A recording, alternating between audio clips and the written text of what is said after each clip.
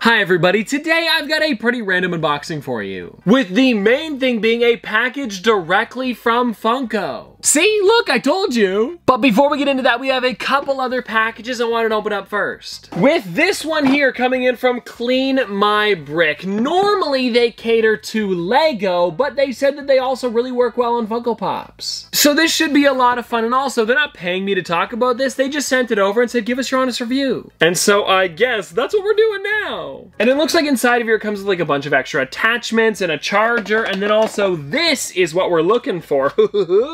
Pretty fancy, and now there is a giant red button, which I'm guessing is what I'm supposed to press. Yes, it is! I can feel it. This thing sucks! And now I actually happened to grab two Funko Pops that were kind of dusty. One in box and one out of box. The first one that we've got here is the Hostess Moon Pie, which I feel like has a little bit on top. Oh yeah, wow! I'm gonna be honest with you, a lot of my figures in box actually don't have that much dust because of course they are in box, they don't get it. So I had to find one that was out, but yeah, that is definitely a lot cleaner. And I'm guessing what happens here is that the bristles kind of pick it up a little bit, then it really sucks it up. And now I wanted to take a look at the top of this Stan Lee box because it was way at the top of my shelf. And if you look at it from the side here, you can see it is much dustier than the front. And so for fun, I wanted to run one finger down this side. Yeah, wow, okay, take a look at that. So there is just my finger running down it. Do you guys see that? There's a pretty big line of dust that I just removed. Now I want to try this side with the Clean My Brick. Alrighty, here we go. Ooh, wow. Alrighty, you know what? Not too shabby, and I believe, yeah, there's no dust on the outside here. I was afraid that it was just gonna get like stuck to the bristles, but no, it seems like it went all the way in. And if you guys want to take a look, you can see it is looking a lot shinier on the top. So you know what? Out of 10 here, I'd give this like a solid 9 or a 10. I feel like it gets the job done, and a big place that I always have dust is like right across the front of the shelves. Oh, wow! Here, you know what, really quickly, let me show you guys too. I'm gonna pick you up for a second.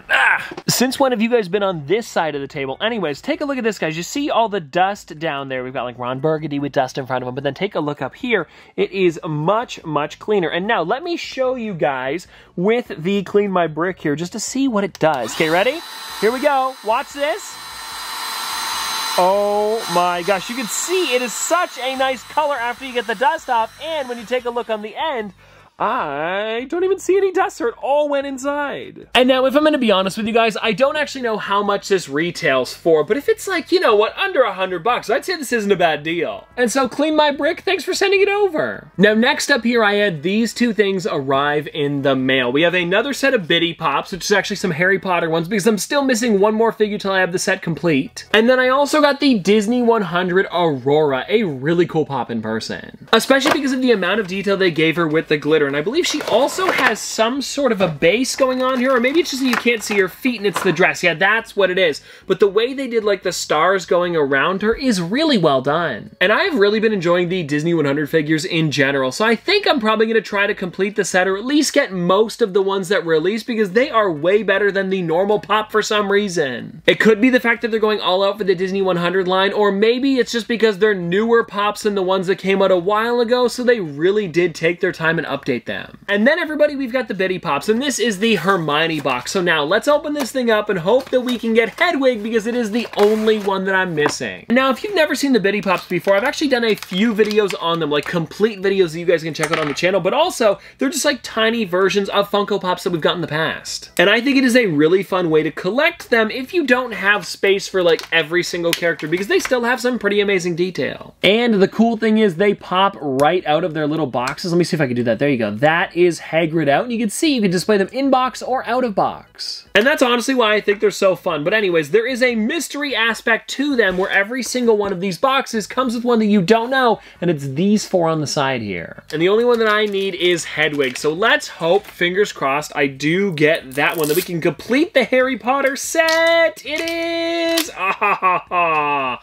I got another fox. Like, come on, is Hedwig so much to ask for? It's no biggie though, we'll get more of them in the future. And now, the next thing that I've got to show you guys is a U2s that just arrived in the mail, and it's actually the Jack Sucks at Geography one. Some of you guys might remember a little while ago, I've actually done a video with Jack Sucks at Life, but this one here is his geography channel where he of course talks about geography. This channel also recently hit 1 million subscribers, and I thought it was really cool that they were making a figure to kind of commemorate that, but then also like all of the videos they've done there. And something really cool about the sleeve is it's actually based on GeoGuessr, which I am a big fan of, but also it's a big part of that channel. And then when you take the sleeve off, oh wow, yeah, this is a great one. Take a look at that. We'll pop it out of the box in a second, but I want to read the quotes first. It says, maps I find, insert adjective here, because that is also a big part of the channel. You guys should just watch it if you haven't and maybe you're into geography, or even if you're not, he just makes it fun, you know? And then on the back here it says, Jack Sucks at Geography is a geography pro, capable of naming all 197 countries of the world and even recognizing their flags, which is also a big part of the inside of the figure. When you open it up, it says, please don't ask me how to spell Kyrgyzstan.